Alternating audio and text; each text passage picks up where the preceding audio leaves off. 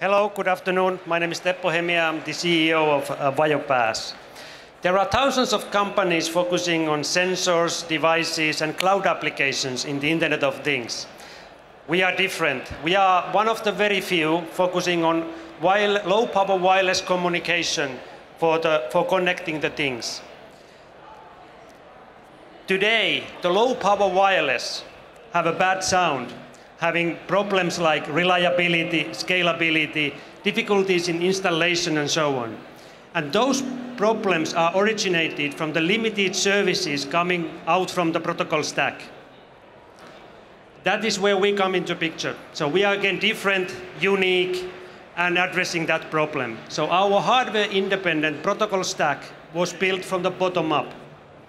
It's the only protocol stack in the market that doesn't have any scale, any limit in scale. It has the highest reliability and the energy efficiency.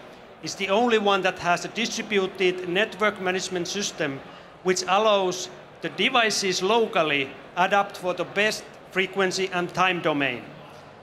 That is actually very, very important in a dynamic radio environment to make a reliable service for the customers. The product is well covered by international patents with tens of claims. The product is ready.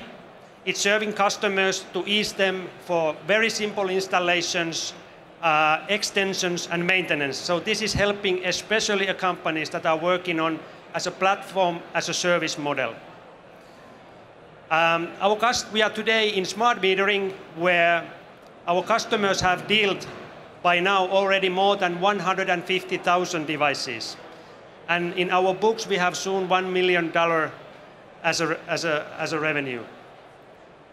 So today, we are looking for funding not only to expand within the smart meters where we have the breakthrough already, but look for new segments like healthcare, clean tech, industrial automation, and go global. So these numbers that I listed were only domestic and one segment. Now we go for more segments and globally, and we are then building a de facto low-power wireless network offering for the billions of connected devices market. Thank you.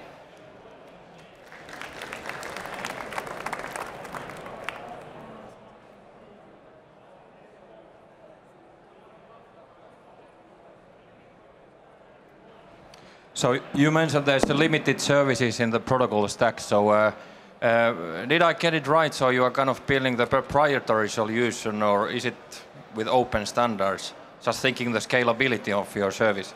The current standards are not enabling those type of features what we are implementing. So yes, it's a proprietary. It's a hardware, software-based solution on top of the physical layer. But it also means that we are hardware independent. So we can use current Bluetooth chips for 2.4 gigahertz, short-range applications, as well as sub-gigahertz radios for kilometer range of applications, where the electricity remote reading is one example where we are in. So actually it gives a lot of benefits that the current standards will not give.